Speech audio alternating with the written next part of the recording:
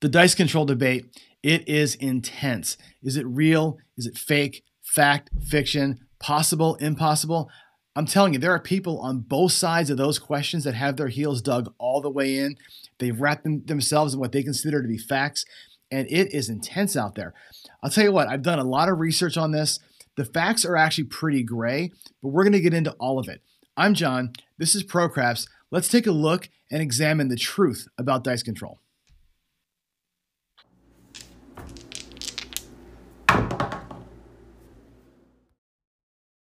Before we get really deep into the discussion of dice control and get these questions answered, I want to make sure that we have a couple of basic definitions understood and agreed upon. So I define a dice controller as somebody who's actually trying to, and maybe can, impart actual control on the dice. They're picking numbers, they're choosing sets, they're throwing in a way that's going to produce the result that they want. A tier down from that would be somebody who calls himself a dice influencer, somebody who's not necessarily trying to control the outcome, but influence the outcome, throwing dice in a certain way that they hope will reduce some amount of randomness and influence the dice to produce numbers that they're hoping to see. Again, a level down from the controller level.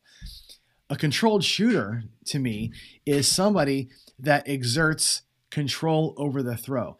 I don't know that a controlled shooter is trying to target numbers or anything of that nature, but they are definitely setting.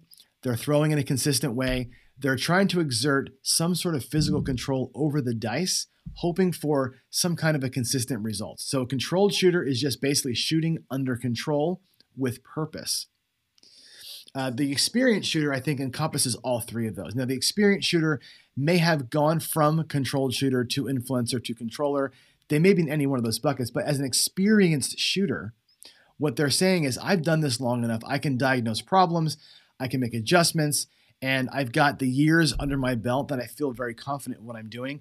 And they've kind of eclipsed the first three. So really the experienced shooter could be the first on the list, but because they really, encompass all of it, I put them down here. That's an experienced shooter. Now, below these four, the last two folks are the rhythm roller and the random roller. Now, the rhythm roller is somebody who expects the dice to be random. They just happen to throw the dice in a predictable way.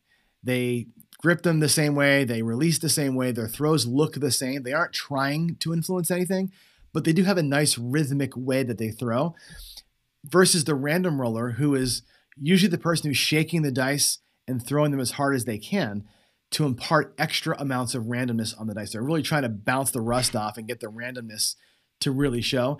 They're both random.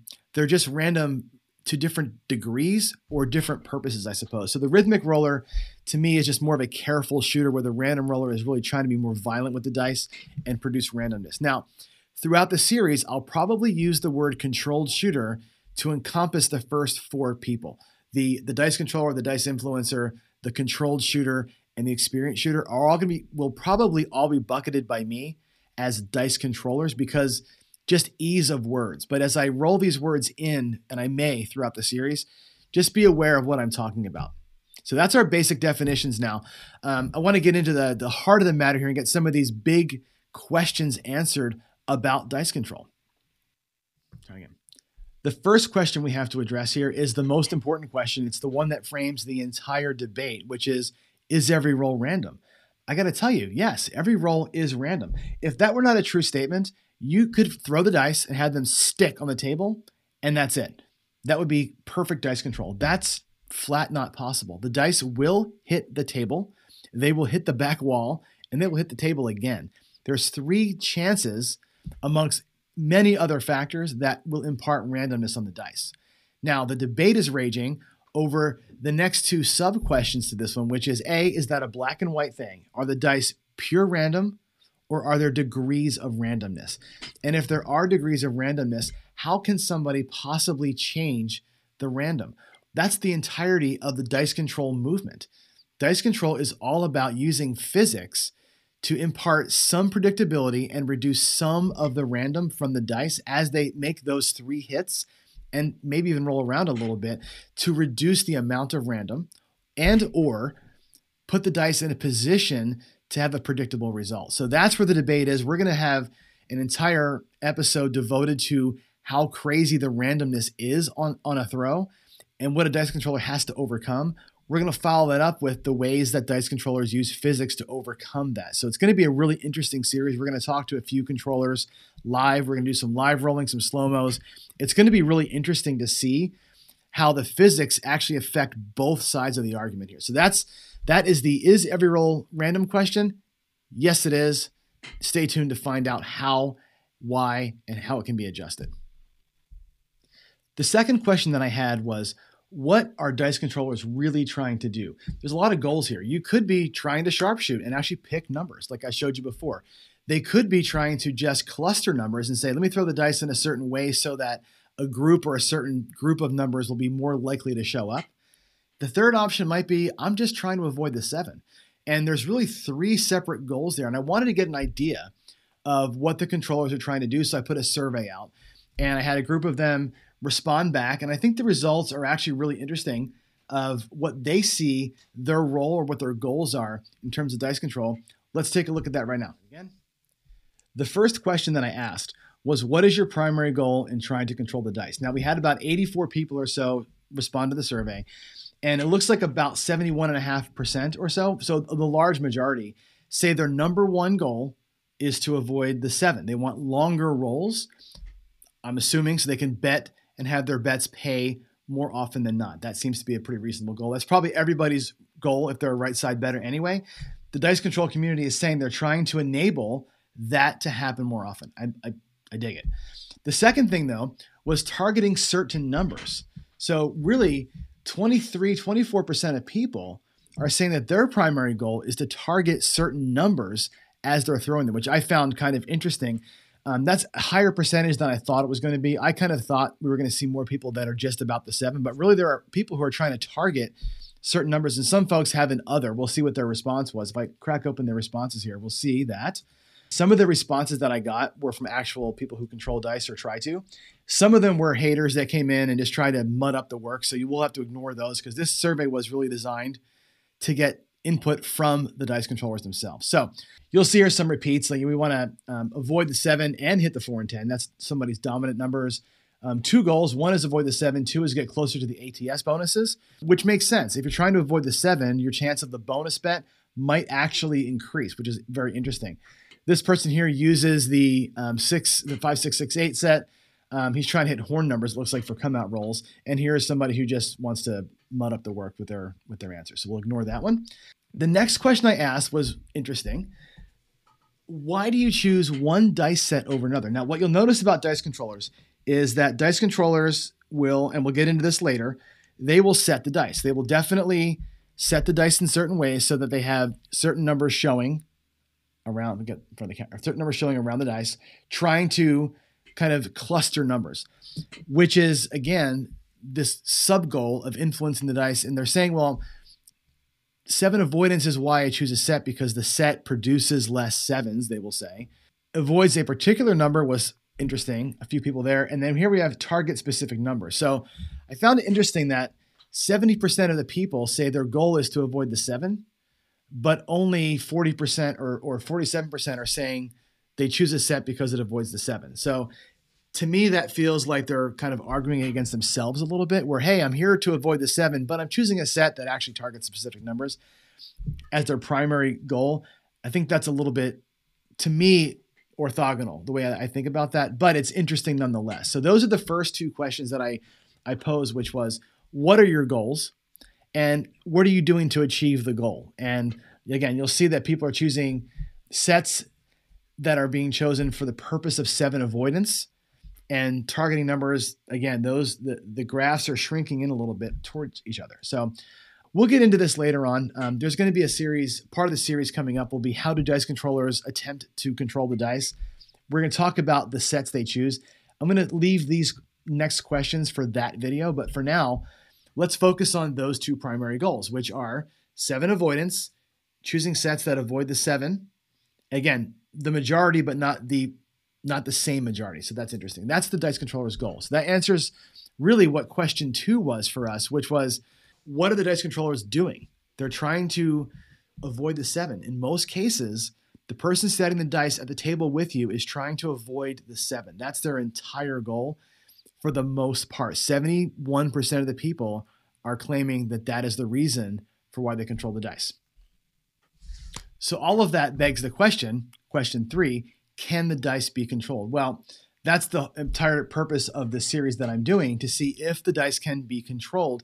And we're going to dive into a lot of the ways the dice controllers approach controlling the dice. We'll see what's actually possible given physics and given some of the obstacles in their way. But I thought it'd be interesting for you to take a look at some of the comments that we got from people when I asked this question out in Reddit and on Facebook and other forums. Can the dice actually be controlled? Take a look at some of these responses. All right, let's take a peek at some of the comments that I got when I asked the open-ended question of what do you think about dice control and why at Reddit and at Facebook. This is unlike the survey that I did with the dice controllers that was really targeted questions. This was more open-ended because I wanted to try and capture what people were thinking about the topic. And as you can imagine, it varies a lot, but there's a couple things that people honed in on. And I want to highlight 4 or 5 responses here just to kind of give you some talking points and things to consider as we go through the rest of the videos in the series. So here's the first one. And I'll start negative with you because you get an overabundance of these kind of responses where it's just unnecessarily negative and snarky. And frankly, it's kind of a BS answer to me, which is that, Santa and Easter Bunny and Jesus are the only ones that can control dice. So they're fake, so it's got to be fake. To me, that's lazy answer. It's just trying to stir things up. It's not helpful. I show you this because I want conversation about this. This is going to be a topic that's going to go in a lot of directions. It's going to evoke some emotion. I don't want this kind of an emotional response in my comments. I'll just delete them. I'm here to have a common sense, grown-up style debate about this thing and get to answers, not have this kind of crap. So I highlight this because there's too much of this in this conversation. This is not welcome here, just so you know. The second one here, though, is this, which is a person who calls out, he believes that if you practice anything, you can get better at it. And he uses golf and darts as the example. The snarky response, of course, dice is nothing like golf. Well, again, a bit of a lazy answer, but I believe that it's a lot like golf. I think golf and dice are very, very much the same in the fact that there's multiple, like 20 plus moving parts to get it all to work at all. A lot of things have to be perfect for it all to work. I think you can practice and get better at stuff. I'm a coach, and this is what I do for a living. So I like the fact that this poster brought that piece of it up. It's a thing for us to talk about for sure in future episodes. Here we talk finally getting some reality. There's no way to counteract the back wall. It's garbage. The person below says, yep, I agree. I tried it too. I did it every day. And I still think it's bunk. And because of the back wall. I love that the person at the bottom, though, is still setting the dice, which is great. They don't believe in it, but they set the dice anyway, probably for rhythm and vibe and that kind of thing. But I think it's interesting. This person brings up a great talking point for us, which is part of this. The negativity towards dice controllers is not about the skill itself. And what you'll find is that people who are anti-dice control, most of them are not anti the practice. They're anti the people. And that's an important distinction to make because I want to get to the practice of it, not the people of it, but the people are here. And here's the thing where we talk about, this guy's talking about, he wants to talk about the real stuff, the back wall, the axis, all the things that are important. But he has to get this in because it's the emotional piece that he's feeling, which is dice controllers only talk about their great rolls and how much money they won, right? I won, in for 600, out for 12,000 with my 6-2 set and whatever. And here we go, right? That's off-putting to people. And I think that feeds the narrative. This person's having a reaction to that. And I wanted to highlight that because this is the thing that makes people in that community kind of their own worst enemy sometimes. Okay, this person is highlighting a really big issue and they're super negative about it. I agree with them as well on this. This is a hot button issue, I think, for a lot of people, which is the selling of dice control, the dice control business. And it's big business. There's hardware, tables and rigs and all the things. There's DVDs, there's books. There's books written by people who have no business writing a book. There are DVDs being sold by people who filmed something in their bedroom with a mask on that are giving you some dice control secret for $800. There are people who are inviting you to their garage for a weekend, calling it an academy. There are people who will come to your hotel in Vegas and show you against your bed how to shoot dice in a hotel room. Come on. This person's having the negative reaction that I have to that. I think it's crap. I think the snake oil thing has given dice controlling the worst possible view. And I think people associate dice control with this, not with the practice of trying to work the dice. And I think that's unfortunate.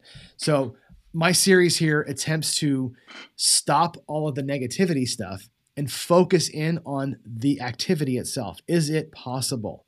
And if so, how? This person is crying out for that, right? There's too many outcomes and whatever, but the real reaction here, the emotional response, is the money. And we have to be honest about that. This person here, again, doesn't believe it works because of the back wall. I highlight this one here only because they are a rhythm roller, which is cool to see a rhythm roller talk about what they do, which is, I know they're random, but I'm going to throw them the same way anyway. I think that's great. And I also like the adult response down here, which is, I see dice controllers in the same way. If it builds confidence, good for you. I think that's the way we should be looking at this from both ends of it. If you're a random roller and I'm a dice controller, cool. I don't even care. Like, that's the way it ought to be. And this person does a good job of closing strong. I appreciate that. And finally, this one, I couldn't agree more with. When I open Casino John, it's going to have nothing but craps tables in it. You can be assured of that. And it'll be dice controller friendly because I want them to have a great experience. And I don't fear a dice controller as a casino owner. And I think they don't either. The tables have built-in countermeasures to go against the physics of the dice flying. We'll talk a lot about that later. But more importantly, dice controllers live on many levels. There are some that are really, really good and skilled, but there are many who are not. And the many who are not bet like they have the skill they don't have. In fact, they do what I call overbetting their skill or overplaying their hand. And the casinos are okay with that. I think the poster who put this out there is not okay with it. I think this person is saying they're tired of seeing people who think they can control the dice dropping a paycheck across because they think they have enough skill to drop a 9 out there. Okay? That's a negative window into it. And the emotional responses that we see, almost everything here, there is some tactics in here. There are some people talking about how hard it is to stay on axis. Some folks talking about the back wall. Somebody brought up the university study that we'll get into. Most people are reacting negatively to the people, not the practice. And I think that was the most eye-opening piece of this entire experiment so far, was the negative reaction to dice controllers as a people, not dice controlling as a thing. And I think that, wow, that's interesting stuff for sure. Let's actually look at the cases for and against dice control. I think it's interesting to see where the argument is framed by both sides of the debate here. So a dice controller, the case for here, a dice controller will tell you that physics are real. And the number one thing that they will tell you is that they have used physics in such a way to control the force, velocity, impact, energy dispersion to make the dice, quote unquote, do what they want to do, or at least harness physics in such a way that they can hopefully reduce the amount of random. It seems like a pretty tall order, but that's the dice controller philosophy. And to follow that up, I will tell you this, and you should agree with me here. Humans are capable of superhuman things. And if you've ever played the game of golf, I use golf as an example all the time. Golf is a really hard game to master. The physics of golf make that almost seem impossible. You've got this, however long a golf club is, with a tiny head, a ball with dimples on it, the vectors and force and the torque that it takes to get your club head back through a swing and actually hit that little tiny ball perfectly square so that it flies not straight, because you can't hit a golf ball straight. It flies on a predictable curve. It's fantastic that people can do that. If that's possible, other things can be overcome that are limitations of physics. So I think that's an example. I've come into a new sport. If you watch the Paralympics, this is the year 2021 as I'm filming this. The Paralympics, they just had a sport that's called goalball, where everybody puts a blindfold on and they're laying on the floor. They're on their hands and knees, and it's basically you start from one end of a basketball court to the other and you throw a ball, and somehow with a blindfold on, people are blocking shots. I mean, the fact that people are capable of things like that, it's mind blowing what people can do. So when you look at that, you go, yeah. If these things can be done, why not this? Like there's a why can't this be true element to this, and it gets dice controllers kind of juiced up and fired up to go and chase and work and work. Now there's also the non-quantifiable argument here, which is this: if it wasn't real, if dice control was impossible, why all the countermeasures at the casinos? And there are countermeasures at the casinos. You know that there's a back wall, there's a bounty table, there's all sorts of things in play that are there to make sure the dice are randomized. Are they there to stop the dice controller? Not necessarily, but they are there to ensure randomness and to impart more randomness. If dice control wasn't real, those things wouldn't be necessary. And I think that's where a dice controller will often go as kind of a last resort argument, but there is an element of truth to that. So what's the case against dice control? Well, the anti-dice control crowd also uses physics as the primary argument. And if you look at the physics of a table with the varying degrees of bounce, you'll find that tables within a casino, and of course between the casinos, the bounciness is there to impart randomness to the dice. And it makes the life of the dice controller that much harder because they can't adjust to different surfaces. And that's a problem. The casinos also have the alligator backing on the tables. You have to hit the back wall, which means that alligator triangle-shaped thing on the back wall is going to impart randomness on the dice.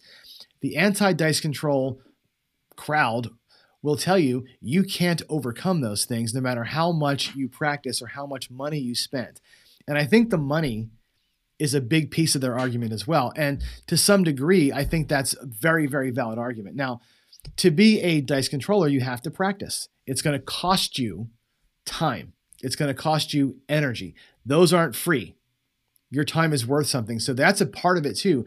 But you've also got to build, buy, or construct some kind of a table to practice on. You've got to get felt. You've got to get the underlayment. You've got to buy the alligator back. You got to get it all set up. It ain't cheap. The setup that I've got behind me is not cheap to put together. So there's a cost involved, both physical cost and time cost to get good at this. And then you get the people that tried it. They did it. They did all the work. They spent all the money. They tried and said, can't do it. I mean, I got worse. I never got better. I got worse at throwing the dice. And I gave it everything I could, and I can't beat the system. I can't beat physics. Therefore, it's random and I'm just throwing in the towel. That's a valid way of thinking. It is. There are folks in the dice control community that will say that's a bad way of thinking. I don't believe that. I think, yeah, you spent the money, you put the effort in, your determination, it ain't working for you. Fine. That's valid.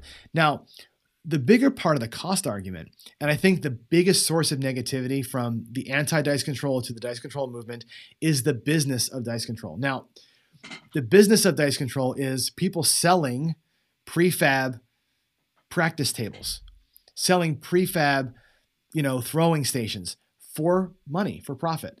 There are folks selling DVDs. There are folks giving lessons in their garage. There are folks will do private lessons online. There are folks that will hold big seminars, right?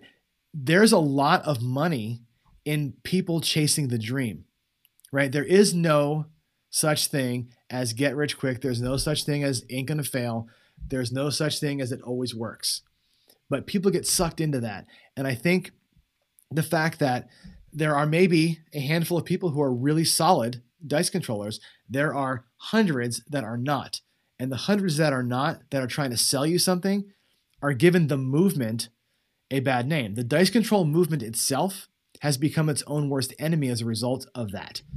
And that, I think, is a big thing. So when people had this, I think, this gut reaction of dice control is fake, when you hear that, what I hear is somebody is really upset with the dice control movement trying to earn profit from suckers. And I think that's a big deal. It's hard to overcome that. And I want to make this series go beyond that. I want to transcend the emotional arguments on both sides. I want to transcend the it's BS argument because somebody's trying to sell something. I want to transcend the, of course it's real, because if it wasn't real, the casinos wouldn't make it so hard on us. Those are things you can't quantify. What you can look at is the physics of it, the actual way that we do this. And I think that is where the series is going to go. We've got, again, a bunch of videos that we're going to explore that part of it. And I think that's where I want to keep us talking. If you're going to leave comments on this video, and I encourage you to do so, leave comments on the physical side of things. Let's leave the emotion out of it because it's just not helpful, frankly. So the last question, number 5 here, can it be proven? Can you prove dice control beyond a doubt works, is possible, or doesn't work, is not possible? We're going to find out. There are a lot of people that have tried to prove the negative. There's a university study that used a machine to emulate how a dice controller throws dice, logged thousands of rolls to prove one way or the other. There are people that have set up home rigs that attempt to show that it will or will not work. Lots of great slow motion video out there of people who are great dice controllers showing their dice being randomized off the back wall. So can we prove it? I'm going to do my best to collate all that information, to try and suss through it with you, to do my own slow motion trials and try and explain the physics as best I can. And we'll leave it up to you at the end to decide if it was compelling enough to sway you to say, nope, it ain't true, or yep, I want to give this a shot and see what it's all about even more. So if we can, as I said earlier, if we can keep this series and our discussions and our comments on the physical level and the non-emotional level, I think we're going to get somewhere. What I want from everybody watching this series is a wide open mind. Listen to what I say, watch what I present, make up your own mind, but let's have a common sense and thoughtful debate about it. That's what I want to get this to. I want to eliminate some of those comments that we saw earlier from the anti and from the pro crowd and bring us right into here and say, you know what?